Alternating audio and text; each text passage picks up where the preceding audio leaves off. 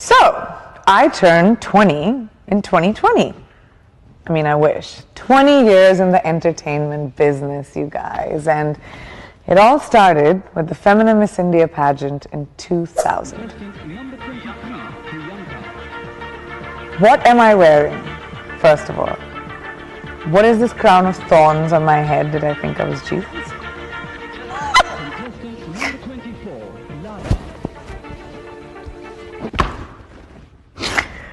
Well, I won, so that's that. Feminine Miss India 2000, Priyanka!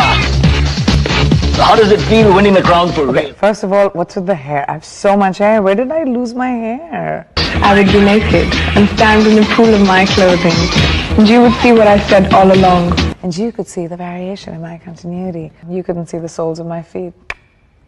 Still can't. Number 23, Priyanka. So in this, the hair was immediately changed from like hair down to hair up for all the girls, or at least for me, so that the crown could fit. And we had to have a common question round. So if you were God in the Garden of Eden, who would you punish for the eternal sin?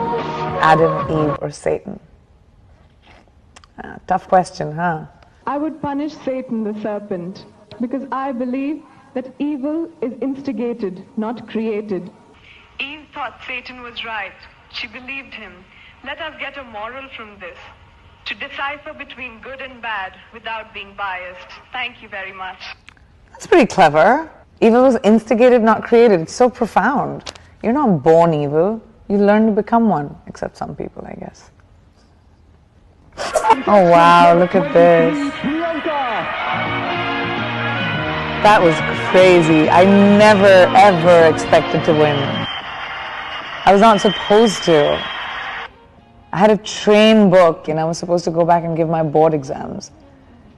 And I had a crown on my head. It was crazy. Life just, it's been 20 years and I haven't looked back up until now.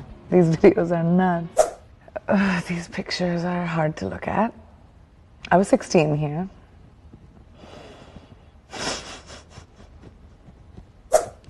I don't even know how to do this pose.